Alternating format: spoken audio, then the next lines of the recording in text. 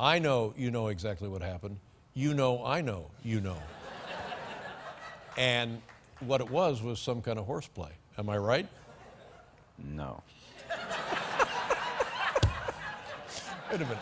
Wait a minute. I was told it was horseplay. No. Yeah.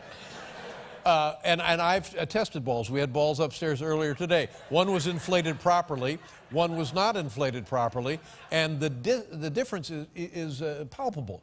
But it wouldn't make any difference in a game. Well, we all know that as the footballs get colder, they deflate. Right, but scientifically. But there was only one football that was deflated by 2 pounds. The others were deflated by what you would expect being outdoors. I'm saying, and then you got the kid going into the bathroom. He's in there for 90 seconds. I can't remember the last time I took a leak in 90 seconds. Are you that age where you have that problem? Yeah.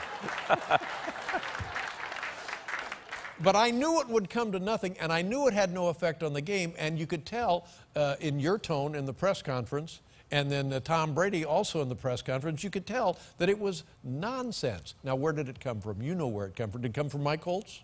Is that where it came from? Dave, we're just out there playing a game, doing the best we can. Now, here's what I heard.